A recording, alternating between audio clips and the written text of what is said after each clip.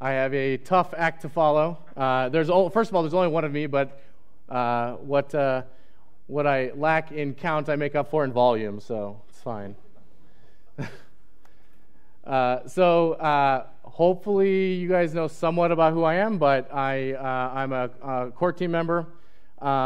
I have a very severe open source problem, like significantly severe, to the point where some coworkers saw that I didn't commit something for a day and were concerned and called to check in to make sure that I was okay. And I work at Twitch. It's a really awesome team over there. We're building awesome features, and it's really great to see some of the things that Tom and Yehuda talked about, some of the things we've been doing in Ember over the course of the last, 2 years since I've been working on it, really applied and ramped forward in like a pre-1.0 app all the way up to now we're on the latest LTS, and it's great. Before I get too far into it, I always like to bring up my family and have a slide for them.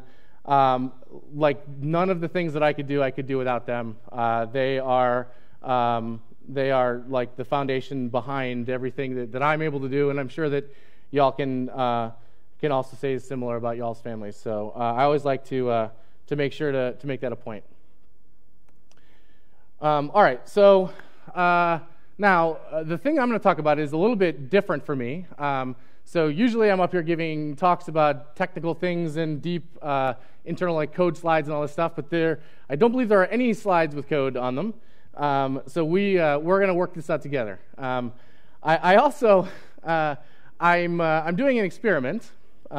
So I sent my slide deck to one of the core team emeritus, Alex Machnier, last night, and he sent me back my slide deck slightly modified. So I have not seen this slide deck, so we'll see what happens. It'll be great. Just hopefully we'll just like hit next real fast if we see anything upsetting. So it'll be fine.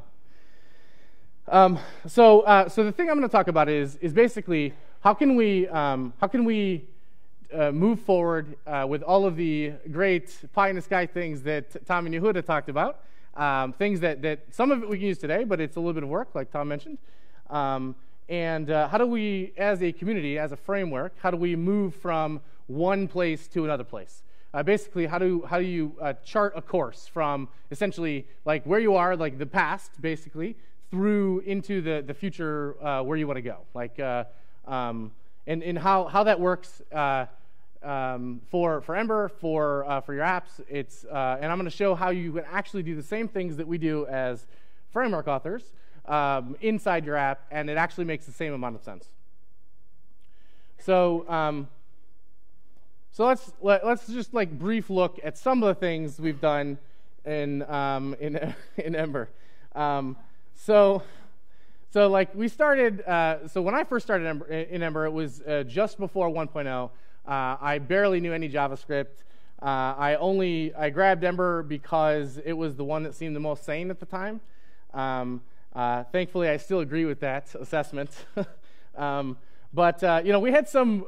So to me, really confusing things going on in the apps that we built at the time. Things like container view, manually managing all your views, appending them and whatnot. Using context shifting in your templates. Matt Beal gave a great talk at last year's EmberCamp about this exact thing, about how templates in modern Ember are like they actually have lexical scope, and it's actually more like real programming. And he explains it way better. Also, a great aside about crisps and chips. So it's you got to watch it. And then this is the thing that really got me. So I came from the Rails land, and testing is really ingrained in the Ruby space. And when I started with Ember, obviously I love Ember, but like, really? Testing? Really? I could not figure out how to get my Ember 1.0 app to be tested with anything other than like just running Capybara and driving the browser manually.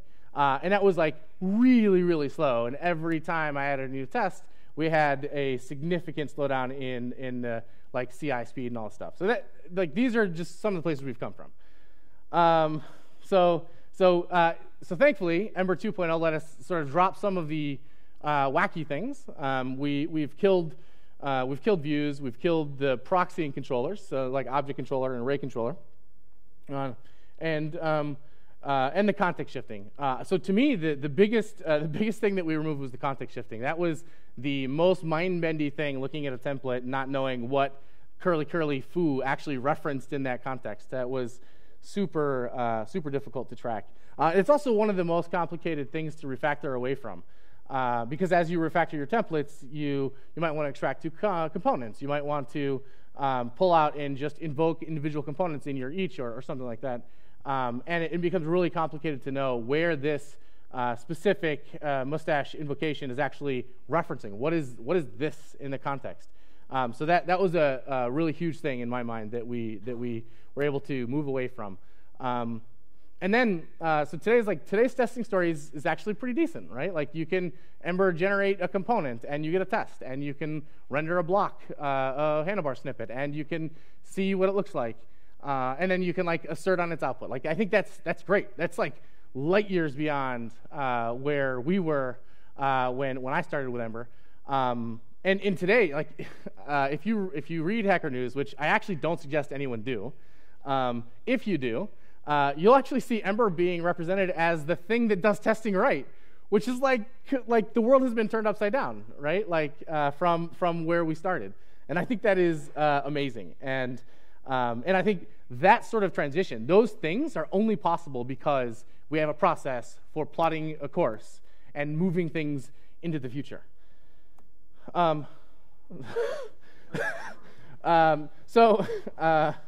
So we have, so like, what is next? Like, now we're still doing this. Like, you don't stop. Like, we've done things, we move from one place to another, and we still have a long way to go, right? So some of the things we're currently talking about, you've seen them in RFCs, but like project layout, how things look, a better testing harness, both of those are in RFCs.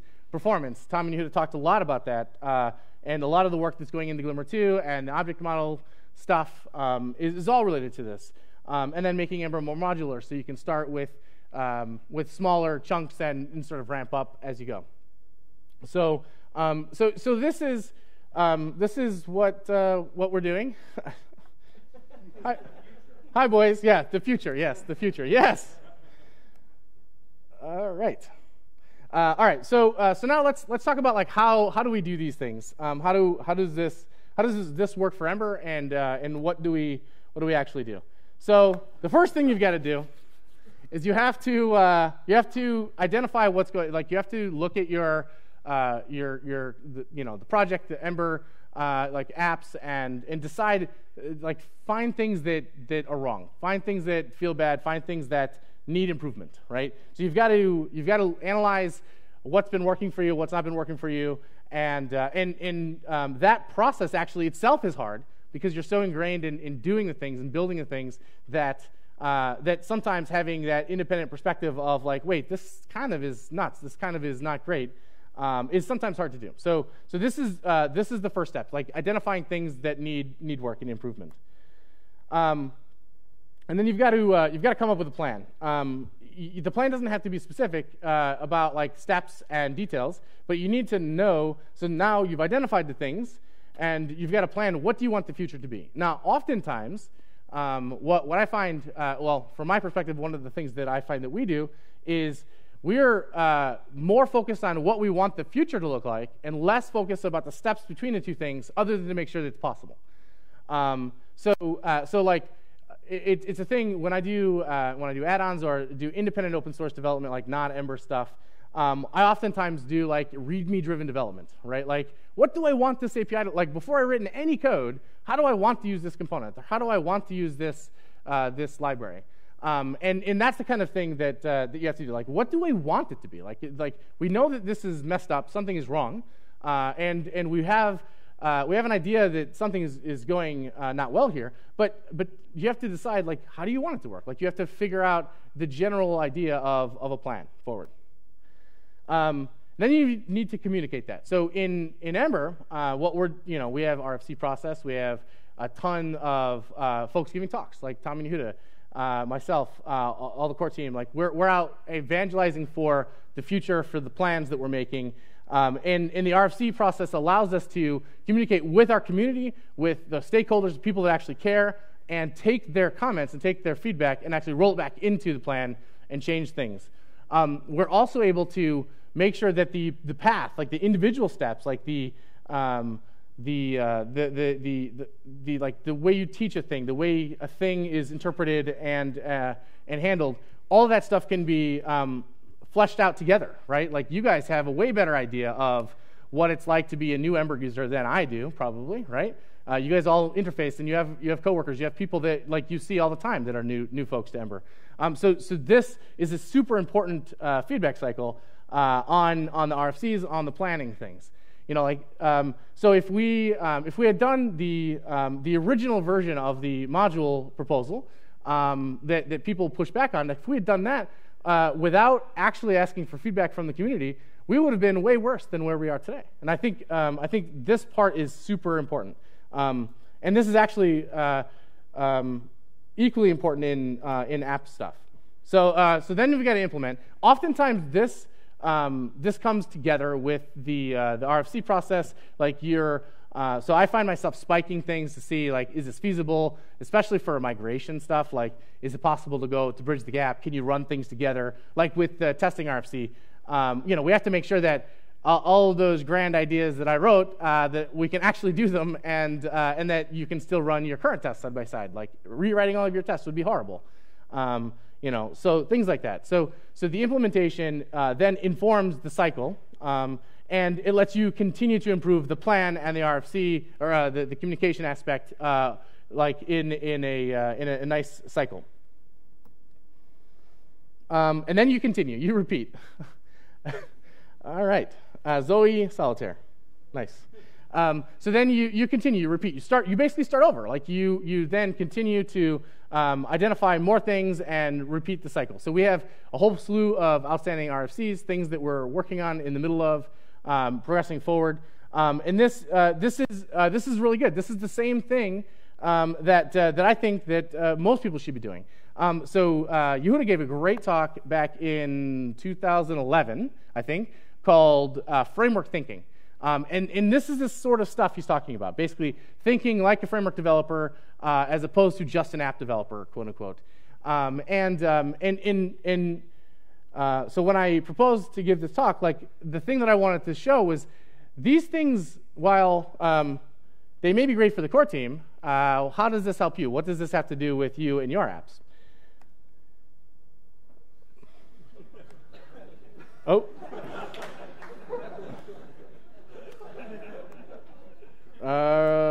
All right, there we go. So how do you take these things from me up here talking about us doing things in framework, and how do you apply them to your app? So first of all, you have to identify things. So in your app, like you've got patterns, you've got things that are painful, you've got things that don't work well. Eric's going to come up and talk about theming. That's a really good example of something that most people do really horribly. And you don't know you've done it bad until you're like miles deep in a pile of crap. That's bad, right? So another thing is you end up with these components that have these ever-growing signatures of like, oh, let's just tack on a 12th param, or like, and it gets really hard and gnarly to track and figure out what's going on. So this is the kind of thing, like in Twitch's app, we have a number of things where from views, from like having hundreds of views, to things where you've got this repeated boilerplate code in the templates that you could have refactored to components. Those are the kinds of things that we're talking about. Identifying those things is exactly the same as you do in a framework, right? Like it's no different. Like you're literally just looking at your app, at the things you deal with on a daily basis, and deciding like what things kind of smell fishy. And then you make a plan. You have to decide, what do we want this to look like? It's exactly the same problem. You've got to figure out where is the future, where we want to go. Like you're not going to be able to go there in one step, but you need to know where you want to go, or you can't get anywhere, right? And sometimes lateral movements, refactoring from a view to just being like maybe a wrapper component, or refactoring from like creating a new component to start replacing usages of an older legacy one, things like that. Those are the small steps. While they may seem somewhat lateral at the time, are ultimately the things that let you step forward and move on. So part of the plan, just like in framework development, part of the plan is figuring out how to teach your coworkers. How do you show the way you use these components, the way you use the tools to other developers? Part of the plan is deciding how do you deal with backwards compatibility. It's figuring out what do we do about, like, maybe you've decided a component that's used in like 20 or 30 places now needs to be refactored to either do less things or change boilerplate or accept a block where before it was blockless, things like that. How do you go from one to the other, and what's that path? How do you do it without breaking backwards compatibility? In this context, it's like migrating one invocation at a time, but it's the same problem, right? It's the same thing you do with in frameworks. So this planning stage is essentially figuring out how do you make those steps, how do you make those lateral movements or small improvements over time, and then you communicate. So in app development, this is obviously different than RFCs for us, but it's exactly the same problem. You have to communicate with the stakeholders, with whoever's in charge of product, your other coworkers. You have to work with your team and the folks that the designers or whomever's working with you on the app, right? So it's exactly the same problem. You have to know how you're interfacing. You have to discuss this and make sure that you've accounted for all the things in your plan. And then you implement. And when you implement it, it's going to be similar to when we implement and influence the plan in framework development. So as you go forward and you implement, like say you're taking that theoretical case where you have a component that's used in a bunch of sites and you're refactoring it to a new component, you have to decide, well, am I just going to copy all the code into a new thing so I can start and just change one invocation at a time to the new syntax? Are you going to try to make the change backwards compatible and slowly just refactor the invocations? Those are the things you have to have informed by the implementation. Sometimes it's actually not possible to change the invocation sites and use the same component. You need a to duplicate so you can move forward. And that feels like a small step, at the very least, laterally, possibly backwards, to actually now have two things that have the same code in it or the same purpose. But the point is, over time, you're going to migrate off of one and towards another. And I think that's very similar to what we do in Ember, right? Like we have the same problems. We have to migrate people off of some APIs to other APIs, and oftentimes we have both of them in parallel for a long time with deprecations and like guided path forward. And this is exactly the same thing you would do in your app. And then you repeat, just like this guy in the background here.